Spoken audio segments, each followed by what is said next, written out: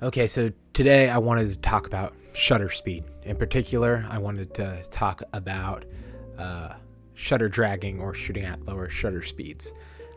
I would love to talk about step printing and undercranking, maybe in a different video, but when it comes to photography, especially when it comes to creative photography, people are texting me, and that's unprofessional.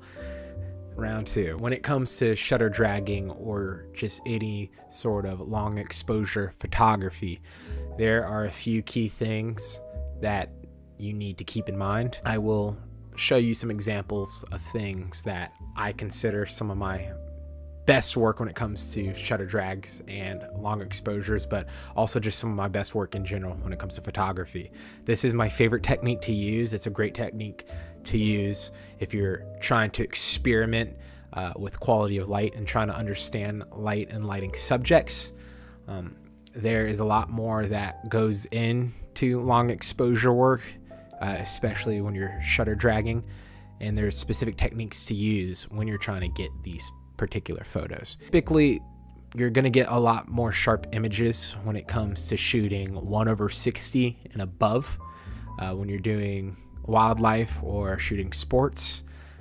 Hanging around that 150 and up to that 500 and even beyond mark, you're going to get crisp, sharp photos, and that's what most people start shooting at anyways. That's what I started shooting at. Once you start integrating flash and off-camera flash or strobe and monolight, typically those lights, the sync speed will only work at 125, 200 and below anyways, and there's a reason for that. Flash in and of itself pauses and freezes an image.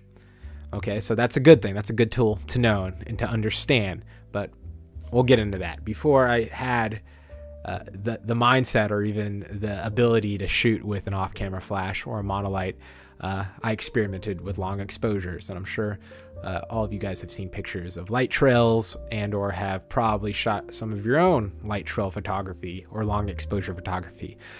Long exposures will give you that nice, soft, creamy look when there's moving water or smoke. You can make people look like ghosts. You can make people disappear entirely in populated cities or streets, which is a great way to use this technique. Some things you need to think about though is having a tripod. A tripod's very important, and or having an off-camera trigger, or God forbid you don't have that and you just have to push on and have a steady enough finger to press it, or have that shutter open for a long period of time. I would say things start getting a bit blurry around that 160 and below. Now, playing with that, you can find out some cool and interesting ways of taking the photos. I've done some awesome, interesting portraits where, moving the face, making people blur out and stuff. But I started this video by talking about ISO, shutter speed, and aperture. Both of those things manipulate light by, and particularly speaking about shutter speed right now, the longer that shutter is open, the more light has the opportunity to hit the sensor in the back of the camera.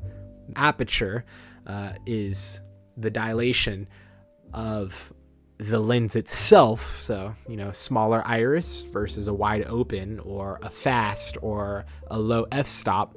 All those things can start to get confusing. We can talk about that in another video, but those are ways to let light in. Long exposure, in terms of the sensor or film stock, means you're exposing that sensor film stock to light more so than usual.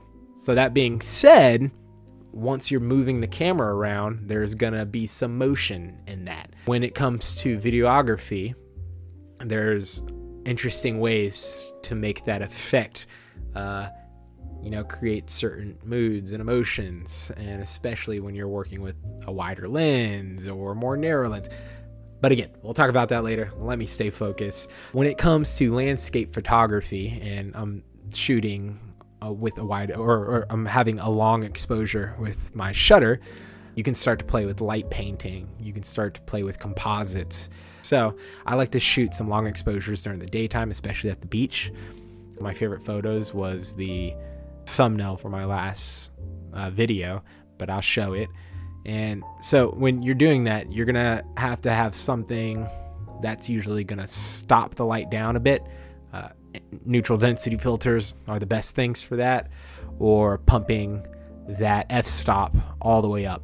So when I'm doing a lot more long exposure stuff with I'm usually using an ND on my wider lens. I have a neutral density filter that's variable for my 85, and then I'll shoot usually at an f-stop around 10 and above. You can get some very interesting compositions.